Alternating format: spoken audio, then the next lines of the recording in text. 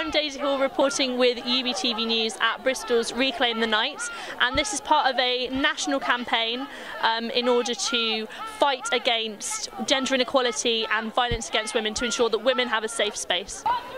Safe streets! This is Sally Patterson, organiser of the Reclaim the Night event. Why do you think this is such an important issue? I think there's a recent tendency to think of sexual assault, sexual violence as a thing of the past. And the reality is, it's happening every day. It's happening behind closed doors. It's happening on campus. It's a huge, widespread problem. And our aim tonight is to basically show that Bristol will not tolerate gendered violence of any sort.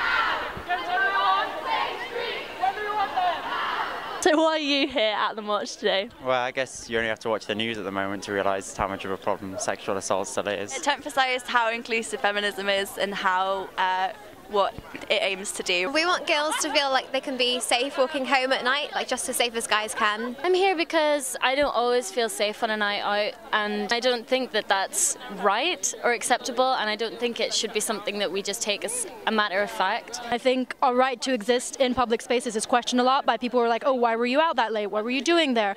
But I think what you wearing? But I think, yes, public space has been only reserved for men for like a very long time, and I think there's still some bits of that are still implemented in our society and that we need to get rid of.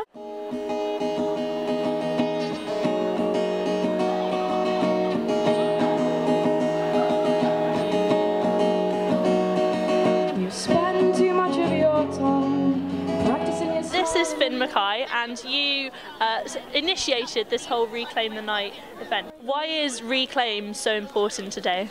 Well, Reclaim the Night is sadly still really relevant. I mean, we're in the midst of this global Me Too phenomena that we're witnessing, with women in all sorts of occupations bearing witness and giving testimony to all the sort of levels of sexual violence. So it really couldn't be more relevant, really, to be marching this year to say that women should have a right to use their town centres, their city centres, to feel bold and to feel safe in their own city centre. It should not be too much to ask. As long as women can't really freely use their cities without looking over their shoulders, being scared getting the last bus home, we can't really talk about women's freedom to engage in all the things that this beautiful city of Bristol has to offer.